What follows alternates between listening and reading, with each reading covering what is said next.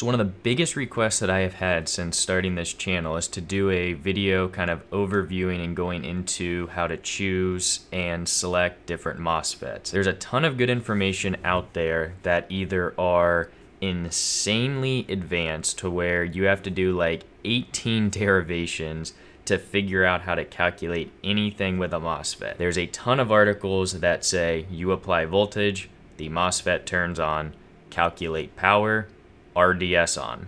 That's it. There's not a whole lot of in between, kind of going into what are the useful equations to where you can get valid info, how to drive them, but don't get so down into the weeds to where you're really losing out on actually how to make something useful and just trying to do all the theoretical side. So my goal with this video, and I have a blog post also on this, is to kind of go over just enough detail to where you can do most useful calculations specifically for high power designs. I'm going to mention a little bit about higher switching speeds, but not a ton, because that is where it does get a little more complicated, but most people aren't really worried about that unless you're building like a voltage regulator or something like that. So I think the best way to start this is just with a simple example of a logic level MOSFET circuit. So everyone has seen a MOSFET circuit like this. As a quick overview on MOSFETs, the big difference between them and a BJT or an NPN transistor is a MOSFET switches on and off based on an applied voltage.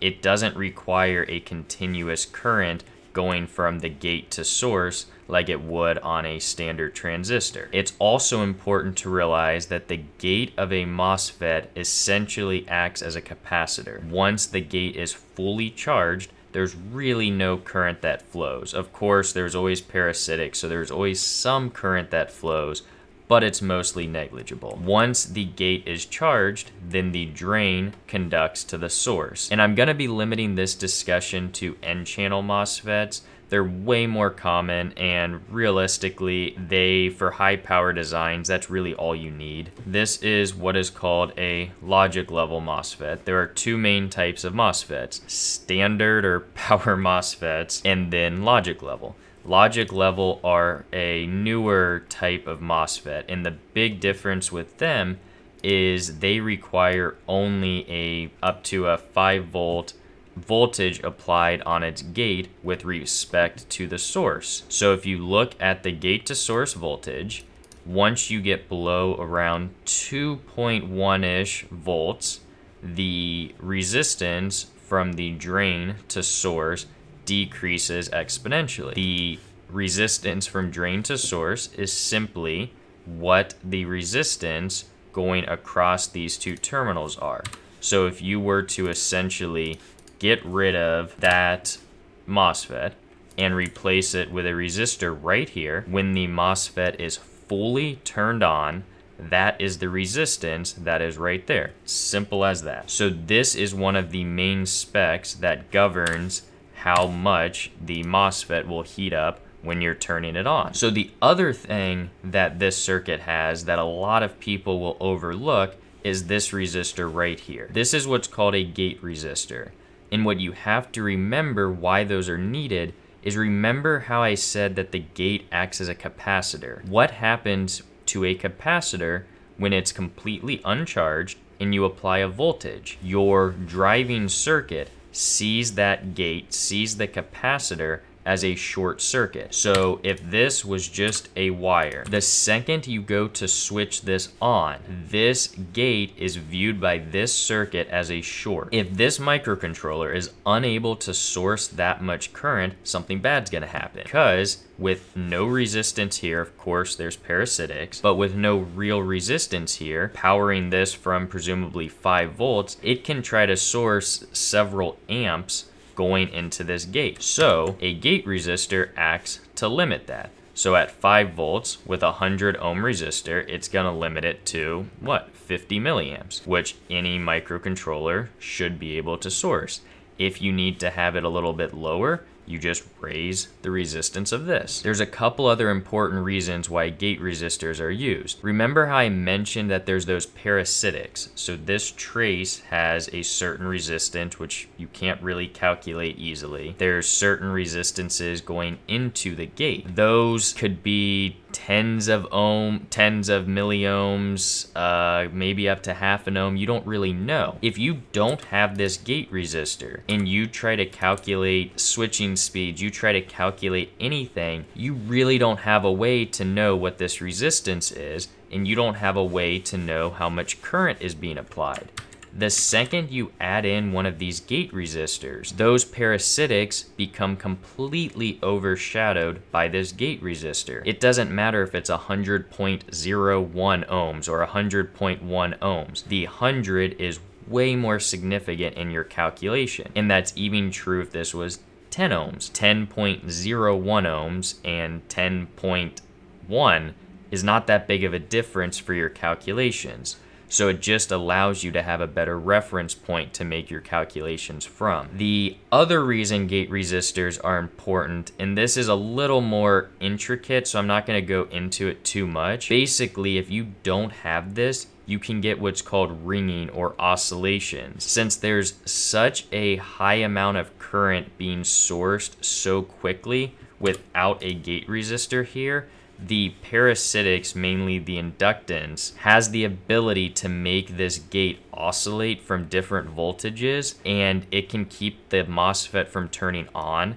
It can make it to where it's in a state that you don't want it to be, or it can over voltage it entirely. Basically, that gate resistor just acts to kind of dampen all of that and make it a much smoother transition going from off to on or on to off. So something else that's really important with MOSFETs, and I did not draw it in here, I was making sure you guys were paying attention. You have to have a pull down resistor, or you have to have something that makes this MOSFET in a default state. So if we add a 10K resistor right here, that means no matter what this output is, if it's floating or it's open drained, if the microcontroller turns on and it's at an unknown state, this pull down resistor is going to ensure that the gate is always in a down state to where there's no charge on it. Typically with high power MOSFETs, you're always going to want the default state to be off. So if nothing else is happening with this circuit, you can be assured that this will not be conducting and your MOSFET will not be turned on. So now I'm sure you're thinking, oh, logic level MOSFETs are the way to go. I don't have to use anything else. That would be nice. Honestly, unless it's for an indicator LED or something very low power, I virtually never use logic level MOSFETs.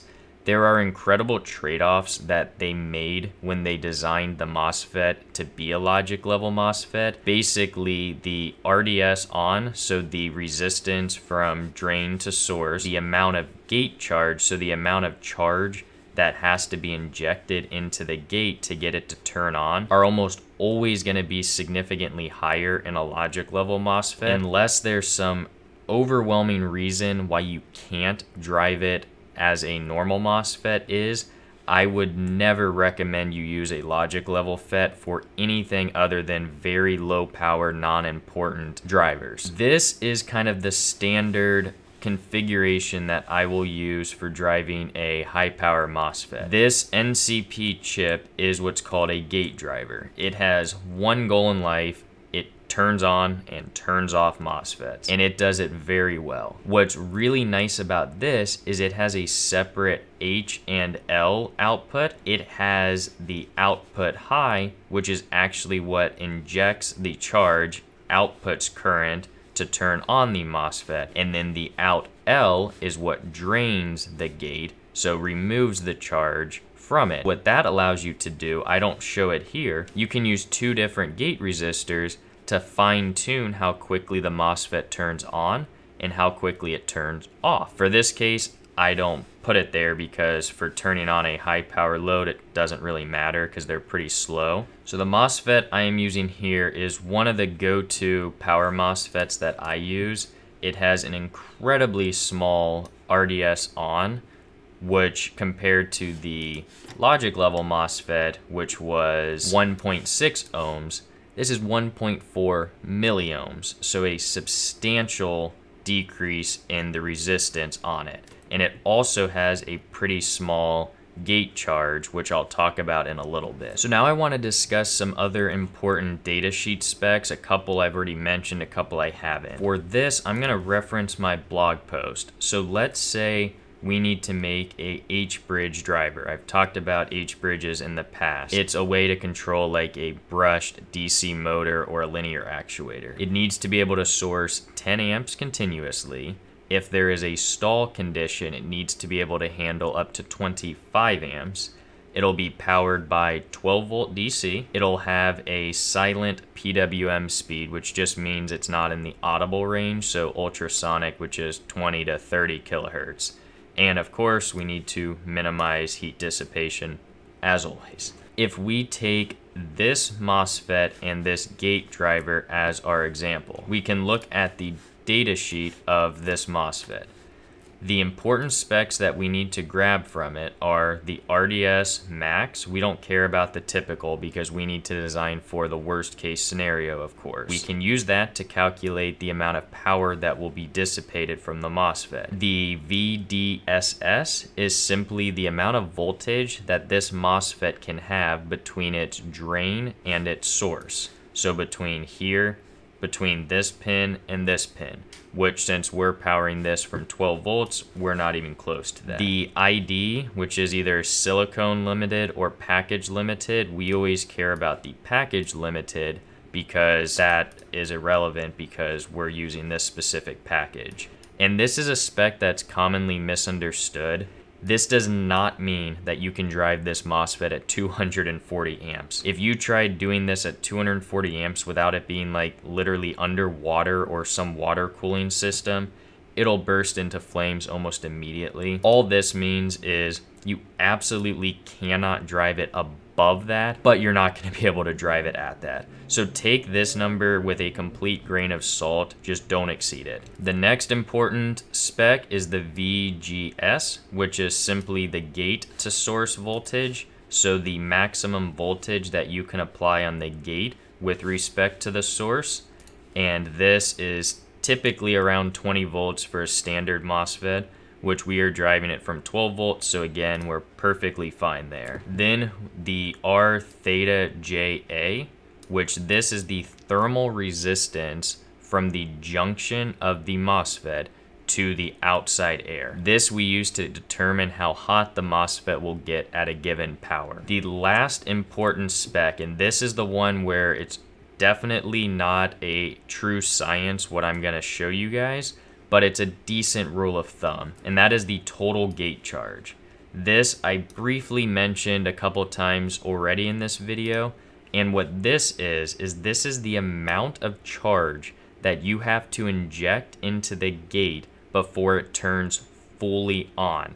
Since it's a capacitor essentially on the gate, you have to give it that much charge in coulombs or nanocoulombs to have it turn on. This is one of the main factors that governs how fast the MOSFET turns on and then by default turns off. So let's start doing some calculations. And this obviously isn't the H-bridge circuit, but I changed the value of the resistor here, so it should be pretty similar. So the first thing that we want to work on is determine how much power the MOSFET will be dissipating worst case. So we use P equals I squared R. We know that our max current in a stall, which is the worst case scenario, is 25 amps. And our worst case resistance is 1.4. And when we calculate that out, we get 0.875 watts. But now we have to relate that value to something useful because in a vacuum under a watt, we don't really know if that's a good value or not. So that's where that R theta junction to ambient comes in. So we know that the theta junction to ambient is 40 C over W, which means for every watt that the MOSFET dissipates, it will raise in temperature by 40 degrees Celsius. So if we simply multiply that by our power, that gives us the delta T. We have to make sure that we understand that that is not what temperature it'll be at. That's the temperature it'll increase by. So that is 35°C. So if we are at a room temperature ambient around 25°C, it'll raise by 35°C, which is 60 degrees Celsius, which 60°C for the junction temperature is perfectly safe. It should be safe depending on the MOSFET up to around 100°C, if not a little more. But I always try to shoot for a maximum of 80°C worst case, but you can always reduce that by having a heat sink on there. So now we know that the heat dissipation of this MOSFET will not be an issue. The next thing we want to see is how quickly we can switch it on and off. So for that, the first thing we need to do is see how much current this driver will be sending to the gate. And like I said, this gate driver can source up to 10 amps. I have a 10 ohm gate resistor here, so we need to calculate the amount of current maximum that it can inject. And that is simply V equals IR. So our maximum current is 1.2 amps. And there is a simplification here. This is assuming that the voltage at the gate stays at 0, because we're assuming that the voltage from here minus this is the total voltage, which it's not. Typically, this will be a couple volts, but that's where my simplifications are coming in. So just keep that in mind. If you have to do the exact calculation, you're going to have to do a lot more intricate stuff than I'm showing here. But when we finish this calculation, I'll show you why I feel confident for this case that these calculations hold true. And now we can use a different calculation to see how long it takes to inject that much charge into the gate of the MOSFET. And this is just the time equals charge divided by current. We're trying to solve for time. We know that our charge that needs to be injected is 354 nanocoulombs, and we know that our current is 1.2 amps. When we calculate that out, we get T is equal to 295 nanoseconds. And with this calculation, that is how long it will take for this MOSFET to turn fully on. If we need to switch it at a differing frequency, it's not just how quickly it turns on, it's how quickly it turns on, then off. So technically the round trip is double this. And when we do that calculation and see the maximum frequency, it comes out to around 2 megahertz. So we only have to switch this at 20 kilohertz.